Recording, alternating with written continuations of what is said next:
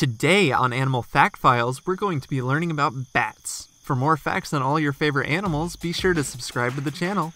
Guys, bats are awesome. I mean, look at this face. What's not to love? Apparently many people think that there's a lot not to love, but that's just batty. Hopefully by the end of this episode, you'll be able to appreciate bats even just a little bat more. Oh, okay, I'm done. I promise. Bats are the only mammal in the world capable of true, sustained flight. Yes, I hear you murmuring amongst yourselves on the other side of the screen, what about flying squirrels? But really, flying squirrels are just gliders.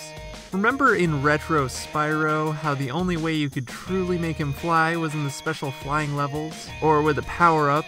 Or by hacking that one pond and swimming in the air? Oh yeah. Well, flying squirrels are kind of like the Retro Spyro, and bats are like Spyro from the special flight levels or with the power-up. Hopefully my age isn't showing, and that didn't go over a lot of people's heads. Okay, if you're not already, sit down for this one. There are considered to be more than 1,000 species of bat in the world. Let that number sink in as I tell you that there are just over 5,000 different species of mammals in the world. Which bats are, for those of you thinking they're some weird, beakless, furry bird. Yes, you're hearing those numbers correctly. When you get down to more specific values, bats make up nearly 1/4 of the individual species of mammals on the planet. That's a lot of bats! And yet, most of us are lucky to barely catch a glimpse as they zoom by in their nightly foraging. So what gives? Well, a lot of it does deal with the fact that bats are nocturnal. You're less likely to see something when your eyes are closed and you're asleep, unless you're into that astral projection stuff. They're also not always out all year round.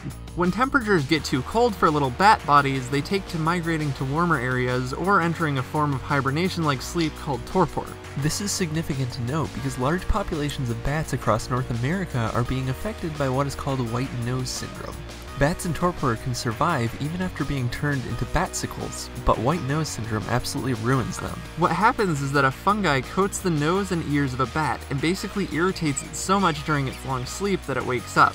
Insects, which are typically a bat's main source of food, are scarce or non-existent during colder months, so the bat has no way to sustain itself and dies. And while not all bats are as susceptible to these fungi and are capable of living through the colder months while under infection, due to their penchant for colonization, it makes it easier to spread and affect more bats. It's because of this that many bat species are considered vulnerable or endangered.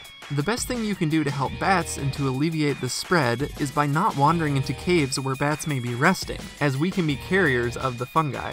Speaking of caves, a vast majority of bats live in caves in groups called colonies that can number in the millions. They can also be found in trees, hollows, abandoned buildings, and even some not-so-abandoned buildings. Actually, it's pretty widely assumed that just having a bat flying over an individual's head can spread rabies, but there's never been a documented case of this.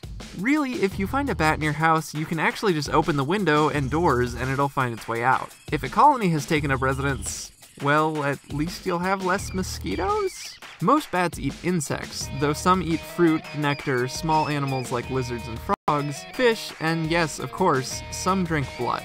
Now, here's something you might find interesting. Only 3 species of bats are considered vampire bats, and they all live in Central and South America. They're the only mammals in the world that subsist entirely on blood, and the way they obtain it is by creating a very small incision in another animal and lapping up the liquid. In fact, legends about vampires predate the discovery of vampire bats, so they acquired the name because of the legend and not the other way around.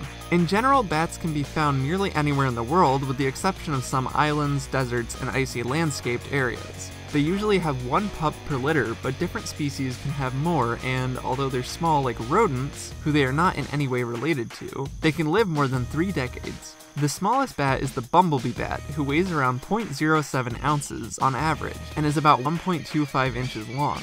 The largest bat, and my personal favorite, is the flying fox, who has a wingspan that can reach up to 6 feet, and weigh more than 2 pounds. What's your favorite bat species? There's a lot more information on bats if you want to follow the links in the description. Be sure to tell us if you have a favorite animal you'd like to see covered on the show. Thank you very much for watching, and remember, you'd be batty not to like this video.